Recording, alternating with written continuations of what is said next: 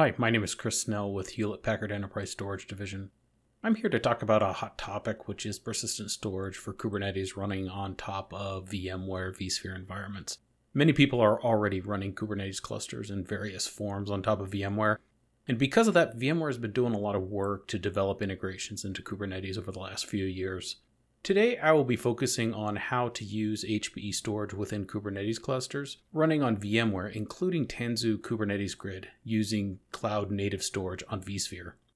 With the release of vSphere 6.7 Update 3, VMware introduced cloud-native storage for vSphere, which exposes vSphere storage into Kubernetes through the vSphere cloud provider and CSI Driver. I want to pause here for a moment and talk about the differences between the HPE CSI Driver and the vSphere CSI Driver, and to help you understand where to use one over the other. The HPE CSI Driver provides the full capabilities of the CSI spec and data management capabilities from Nimble or Primera storage platforms for bare metal or virtualized Kubernetes clusters. The HPE CSI Driver supports iSCSI and Fiber Channel out the front for file and block volumes for bare metal deployments.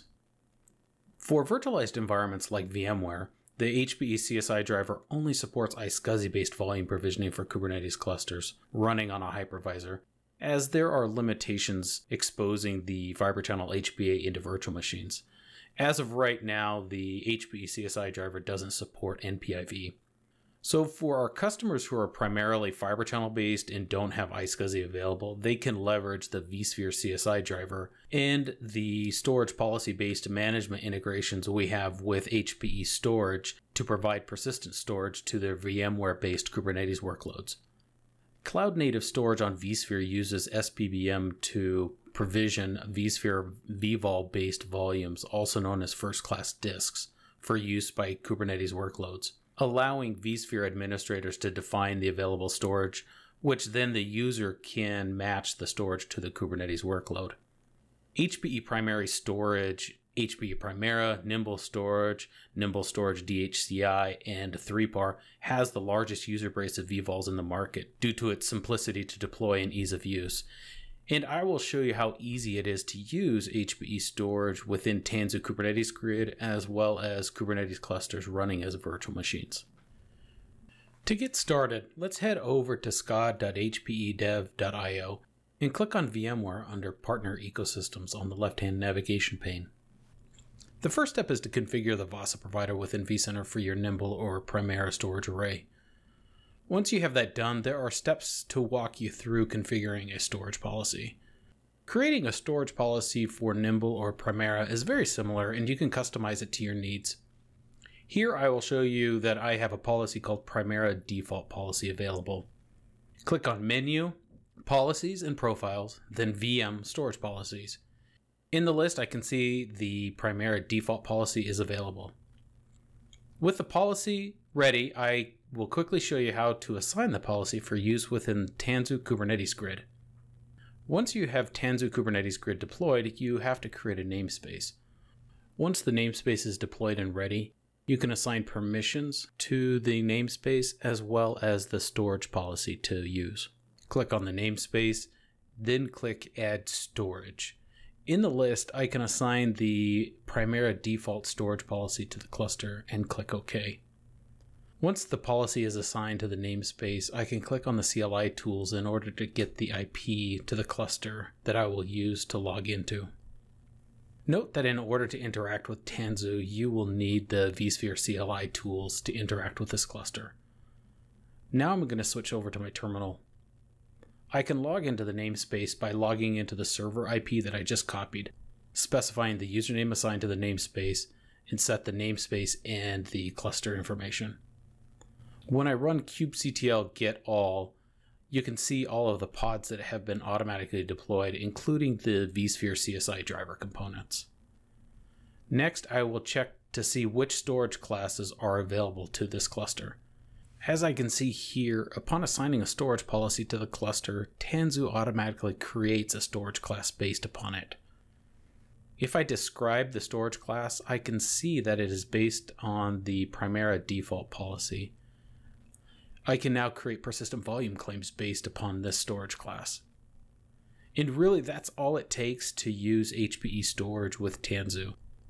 The Primera and Nimble storage SPBM integrations and the cloud-native storage make using HPE Storage for VMware-based Kubernetes clusters a simple task. The next portion of my demo will go into non-Tanzu clusters running on VMware.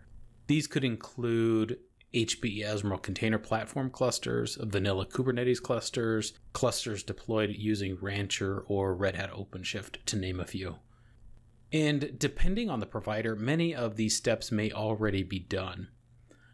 I will be using the VMware documentation on SCOD, as well as the official documentation from the vSphere CSI Special Interest Group on Kubernetes.io.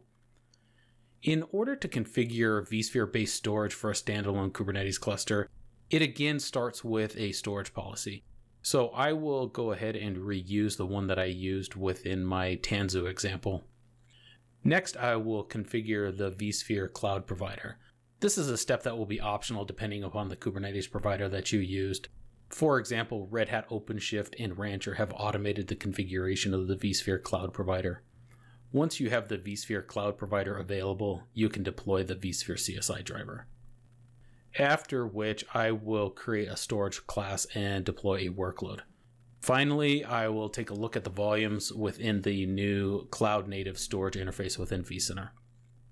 In order to provision first-class disks to a VM, I first need to enable disk UUIDs on the VMs. So here I have a sample VM that I will edit to show you how it is done. Go ahead and click on the VM Options tab, then click Advanced, and then edit the configuration. Click Add Configuration Parameters and name it disk.enable UUID and set the value to true. Once you have it set, go ahead and click OK. If you have already provisioned your cluster and you want to enable the vSphere CSI driver, you will need to go and check to see if this parameter exists. If it doesn't, then you will need to shut down the cluster and add the parameters to each of the VMs within that cluster. Now that I have that out of the way, let's configure the vSphere cloud provider. First, I will go ahead and list out the nodes in my cluster as I will need them at a later step. Next, I will describe my nodes to check if the vSphere provider ID is already configured on them. If this is blank, we will need to configure the cloud provider. If it returns values for each node, then you can skip directly to deploying the vSphere CSI driver. This is a vanilla Kubernetes cluster, so the cloud provider isn't configured yet. The first step for configuring the cloud provider is configuring the vSphere.conf file. Note that this is a hard-coded file name, so you can't change it. Within the conf file, I will configure my vCenter and specify the user that has permissions to create objects within vCenter. I also set the default port and the vSphere data center to be used. Once done, I will save and exit. Now I will create a config map based upon that file. Next, I need to taint the nodes so that workloads can't be scheduled while I configure the cloud provider. I need to run that against each of the nodes within my cluster. I can verify that the taints have been applied to each of the nodes. Once the cloud provider has been deployed, these taints will automatically be removed. Next, I head over to SCOD and copy the cloud provider manifests. There are 3 that need to be deployed. These can also be found within the vSphere CSI driver documentation. Once I have applied those manifests, I can verify that the cloud provider has been deployed successfully. Again, I will check for that provider ID, and now I can see that it's available on each of those nodes. I can also see that the taints have been removed. With the cloud provider now deployed, we can proceed with deploying the vSphere CSI driver. The first step there is to create a secret that will be used by the vSphere CSI driver in order to communicate with the vCenter, and it will contain much of the same information as the config map that I created earlier. I will set a unique cluster ID, specify the vCenter, and the username and password along with the data center and port. Once that's done, I will go ahead and save and exit. I will use this file to create that secret, and once the secret has been created, make sure to delete it as well. I can see that the secret is now available to the cluster. I can head back over to the documentation to grab the manifest that I need to deploy. You need to verify which version of vSphere you're using here because there's different manifests for 6.7 or 7.0. So make sure that you copy the appropriate manifests.